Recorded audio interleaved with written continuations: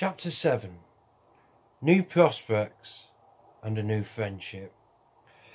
At the start of my 4th year in high school, smaller classes emerged to larger ones, and much to my delight I was seeing a lot more of my friends in the classroom as well as out. For example, I was in the same English class with 2 other members of my social circle as well as Alex, Brad, on whom I've already spoke about, and another dear friend of mine in my beloved social circle, who I don't think I've surprisingly mentioned until now, called Luke. A slim-looking person with a jack-lad personality and a shitload of gel, and you could tell he was from, shall we say, a very wealthy background. Imagine if David Tennant and Richard Branson created a clone together, and you'd be pretty much on the money. As I write this book, chapter by chapter, I have the great opportunity of exploring past friendships, and as I look back I cannot help but look in fondness, as I remember the times I valued with Luke. Out of all my friendships, he was the one who tended to understand my humour more than most. With Luke, Brad, Alex and Will all in one class at the same time, for probably the first time, it's safe to say that our little clique dominated the class in terms of atmosphere. Whenever someone would walk in our English class, it was sometimes chaotic, a lot of the times loud, but always funny. When the bell rang at the end of every English lesson, you was always guaranteed a laugh. I do feel I should mention that all this leniency to, shall we say, that allowed us to be creatively free was all thanks to a certain English teacher called Mr. Grime. As long as we got the work done, he would always maintain an extremely relaxed approach towards us. But I distinctively remember having 2 English teachers throughout that year. Mr. Grime, who I've already mentioned, and a woman called Miss Farrell, who had, shall we say, a very evocative dress sense. I discovered I had a talent for making speeches. The only time I ever received an A-star in the entirety of my life was when I was doing a speaking and listening exam.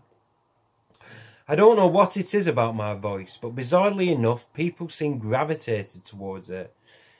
Maybe it was the context of what I was saying, or maybe it was the mere sound of my voice. I honestly could not say, either now or back then.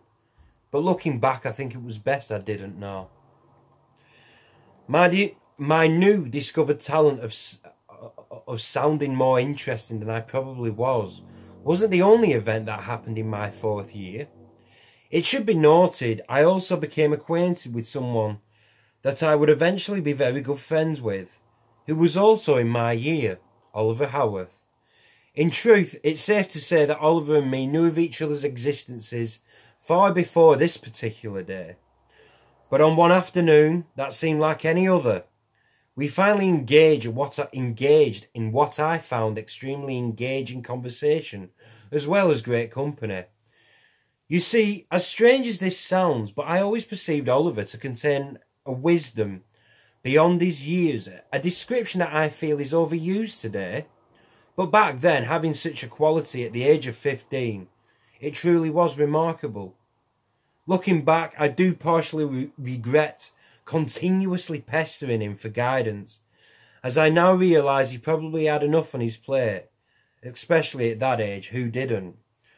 But nevertheless, he would always give me sound advice, but above all that, the aspect I will always thank him for was no matter what issues I happened to be facing on that particular day, assuming I was the only one with insecurities, Oliver would always respond with patience and understanding.